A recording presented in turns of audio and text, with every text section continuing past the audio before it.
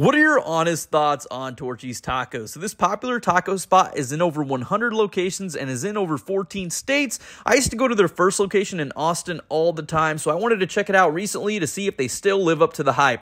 So we're going to start it off with their famous green chili queso and chips. Comes with some guac, shredded cheese, and cilantro with a nice kick from that Diablo sauce. I still thought it was amazing. And now next, into the tacos. It doesn't look as good as it used to, but I got the brush fire and I got the trailer park. So the brush fire is Jamaican meat with some Diablo sauce on top. The meat and tortilla were kind of underwhelming, and the trailer park I thought was pretty good. It comes with some fried chicken. I thought this lived up to the hype. Now, this isn't your traditional taco spot. It's $5 per tacos, but let me know what you think.